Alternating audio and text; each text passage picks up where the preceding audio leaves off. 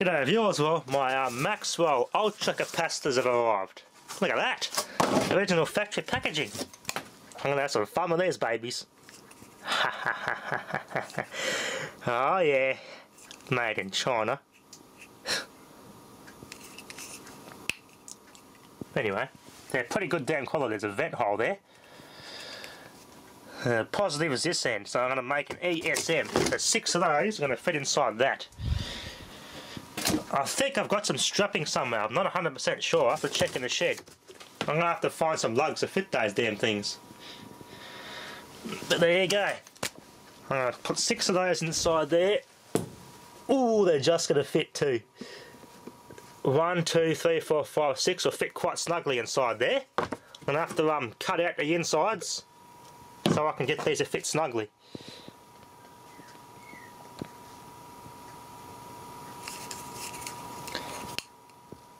Three kilofarads, 2.7 volt DC, 3000 farads. And 6 of these, I'm going to start a tractor. Believe it or not. So I'm going to get me, I'll look at my shed for some strapping because I don't think I've got lugs that are that big. Or I mightn't have enough of them to fit those bolts. So I'm going to find some nuts to go on them too. I don't think I've got nuts to screw on there. I'm going to find some nuts to screw on there as well. While I'm getting this bloody capacitor bank set up, this stupid thing is not working. I won't let me download the newest swine. There you bugger. There seems to be a problem with this server. Bugger with it. Anyway, I got my jewel and the aluminium straps set up.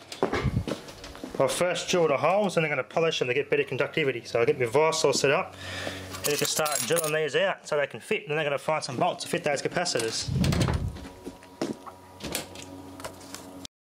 My capacitor bank done. Positive post, negative post, and I'm going to find a way to make up some thick straps, heavy gauge wire to go from one battery terminal post and to the other, inside the casing here.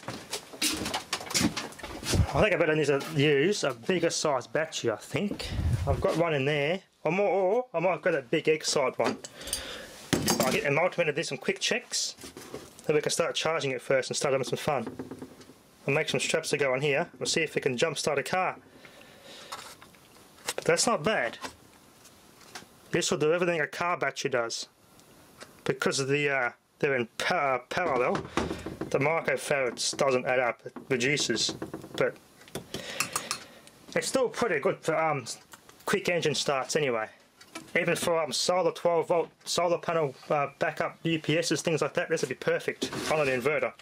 Running something like a computer, a load that's not pulling much load on an inverter, this will charge good off a solar panel to run an inverter or a UPS, so perfect for that.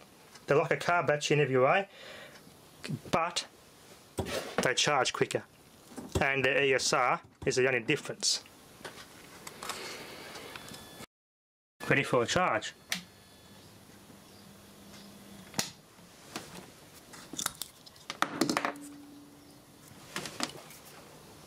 Oh, still a check.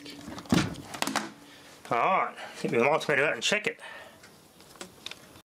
Because they're such big capacitors, they behave like a dead short trying to charge. Now, it's kind of like charging this big bank I got over here. I have to use a ballast to charge that. Well, same principle here. It's a short to charge it at the point it trips, so I've got to ballast it down. It will take a while. It's 1.6 volts. It's going to take a while.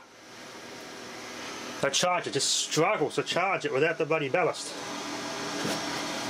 That's the only difference, so make sure there's a little bit of residual voltage in this thing. In order to be easy on you out and that.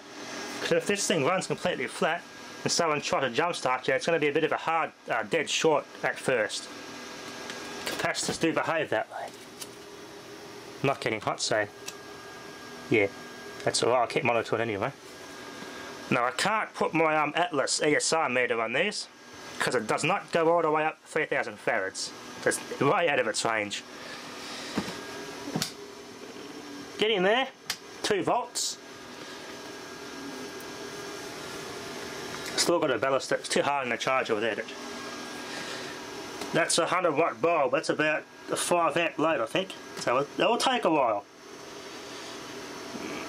I could use my UPS transformer, but that might be a bit too it will charge it, but it will trip the breaker because it's at first it's got to get these up to voltage. Otherwise, it'll just be a short. Slowly, slowly. Beautiful. Alright, I've got to make an enclosure for this. The fun part is cutting out these partitions to sit those capacitors inside. I'm going to cut them out virtually all the way flush, all the way around. That's going to be a challenge.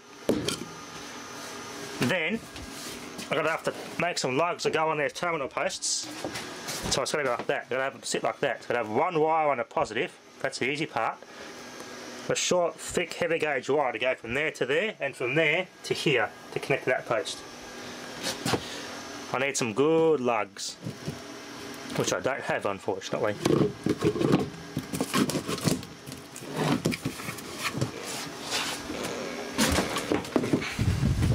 2.6 volts.